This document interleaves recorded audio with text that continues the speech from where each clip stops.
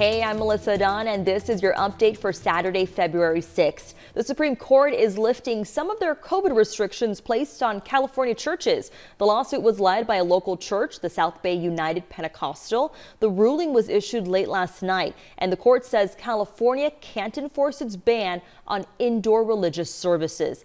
However, some restrictions can remain in place, like capacity limits and a ban on singing and chanting. Now we're waiting to see what action the state of California will take.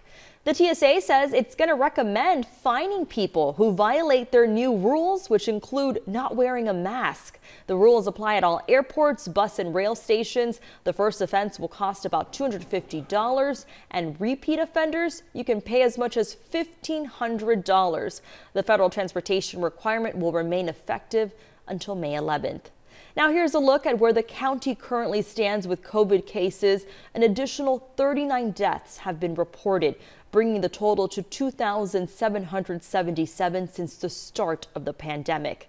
The county also reported last night that more than 1,400 new cases of coronavirus have been confirmed. That's out of more than 23,000 tests, putting us at a daily positivity rate of 6%.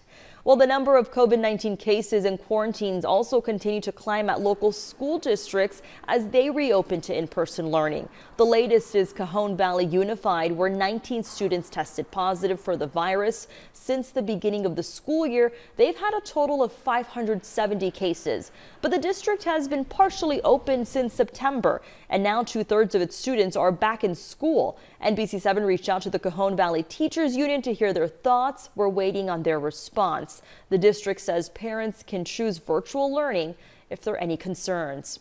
And San Diego Mayor Todd Gloria announced $45 million in state funding for rent relief. To be eligible for the relief, you must earn no more than 80% of your area's median income and show proof your financial struggles are related to the pandemic. Lawmakers have also approved a statewide freeze on evictions through the end of June.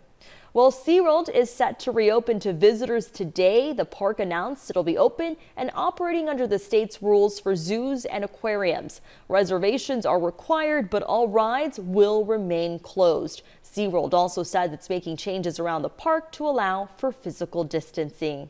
Well, we will continue to bring you the latest news right here online on NBC7.com and, of course, always on air.